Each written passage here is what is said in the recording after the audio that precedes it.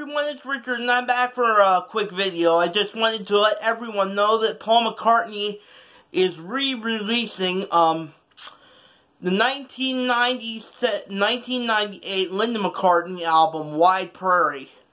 And this is an album that came out after Linda died. I think Paul did it as like a tribute.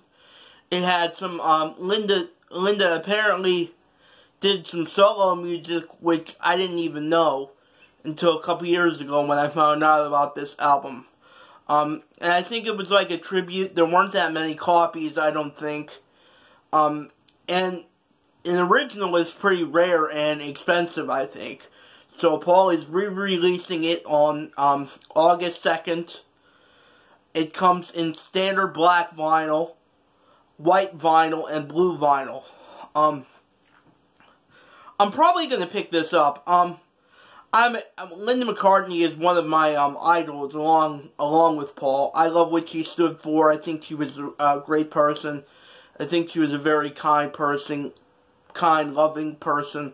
So I just always loved what she stood for, and I don't really have any stuff in my collection that features Linda on it. So I'm definitely planning on picking this up. It's probably not something that I'll really listen to, but I just love Linda, so I want to have it in my collection. And like I said, an original is pretty hard to find, I believe. And I saw the package, and it's really nice. I think the sleeve has some really nice pictures of Linda on it. The vinyl is really nice, and so I'm definitely gonna pick this up. And I really hope people don't give Paul a hard time for reissuing this. I know for his reissues of the Russian album, Paul is Live, Wings Over America, and what was I can't even remember the other one that's being released now. Coming out on July 12th, people are saying, why is he releasing these, re-releasing these? Why is he trying to take our money? He doesn't need our money. And I really hope people don't give him a hard time for this one. I don't really even think this is going to sell that many copies.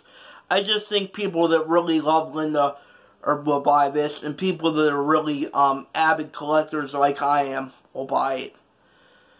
So I just wanted to let you know, see what you think. Are you going to buy it? I probably will.